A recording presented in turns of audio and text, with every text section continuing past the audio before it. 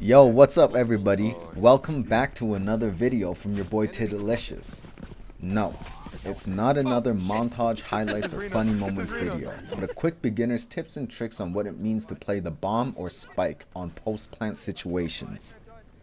If you're coming from CSGO, this is probably instinctual.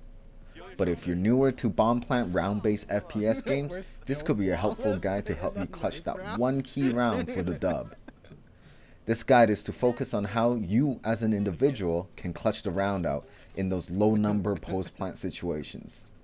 Now if you're a higher ranked player, maybe this isn't the most helpful guide.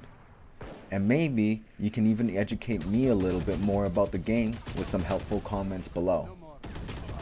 Before we get started though, let's talk a little bit about the general flow of the game. These are not hard and fast rules with games like Valorant. Things are always ever changing. Every little thing can change the dynamics of the game. Also, I will only be focusing on bomb plants. Yes, I know there's a lot more to the game like utility management and map control, but for the purpose of this guide, let's focus on just the spike. Generally, as defenders, you want to run the clock down so the opponents don't have time to plant the bomb. The ball is on the attacker's side to make a move. Once the spike is down though, the roles are reversed, and now the defenders are on the clock to make a move. As you can see here, the attacker side decided to pull a TSM on us and push aggressively to take map control away from us, and successfully crippled us to a 2v3 situation with no map control. At this point, we just have to frag out and get onto a site. Fortunately, after this early skirmish, I noticed that they had overextended and tried to get around on the big flank at top mid. And so I got 2 easy kills. Yeah. Oh, there's another one there yet. Maybe B is actually better. Now the A side is open, but I'm left on a one-on-one situation, so I head on over there. Unlucky. 30 seconds left. Here, big flex, got the ult orb. First thing I do is close the door. That way, the Phoenix can't just walk onto the site from the garden area without me knowing. Yeah. Now if you remember, my teammate Raze died quite a bit further behind me at T-spawn, so I knew I had quite a bit of a head start compared to the Phoenix, and jump on the scaffolding without the Phoenix hearing me to be in a great post-plant position. So the first thing I do is to check if the glass is broken. Fortunately, it is not. So I know there's no way for him to sneak up on me without me hearing him, because he either has to break that glass or jump up onto the boxes to get up to the scaffolding position. So now I'm just holding the CT spawn position. I missed 2 shots. All good. I missed 2 shots actually. Yeah. He has 1 flash left. He probably hear his flash. Now that he made noise on the site, I know exactly where he is. This is where the fun begins. Now because there's still plenty of time for him to defuse the spike, what you want to do is wait for him to tap the spike and then you reveal your position. But the key thing here is to not take the fight, because if he wins, he still has the time to defuse the bomb. With ample time left on the spike, defusers will generally fake the defuse to bait you out for a fight.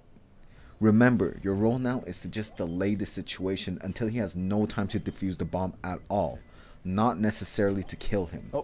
So I jiggle peek him until he gets off the bomb.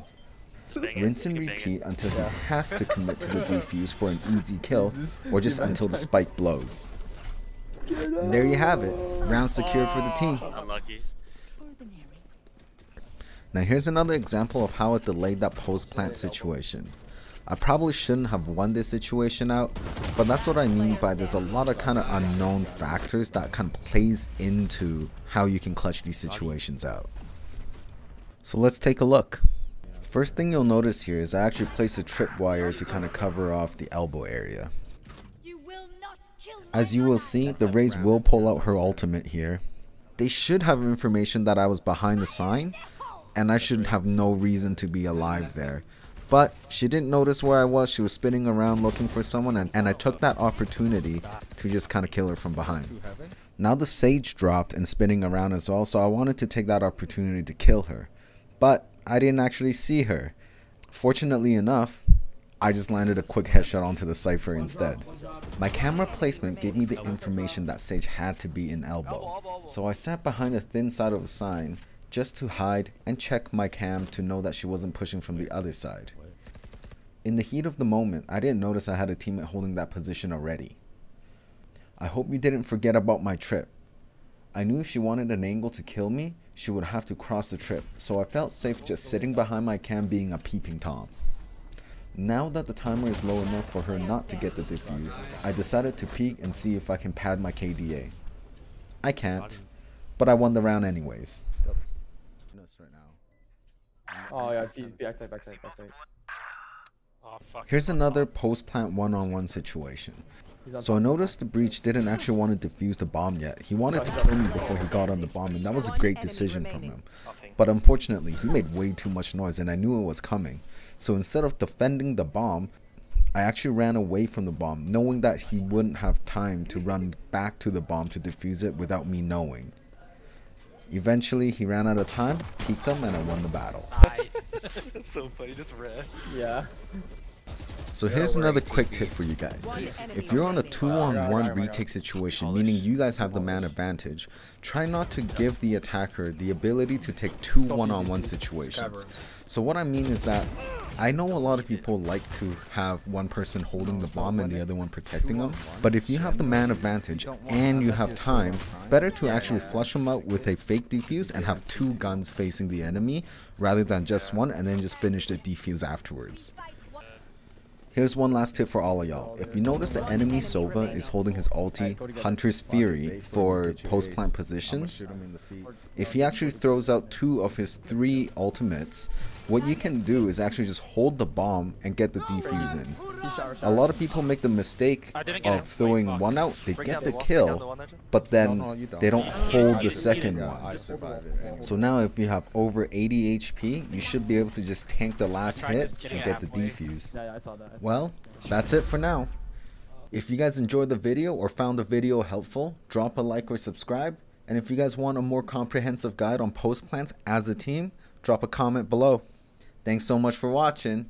Peace out.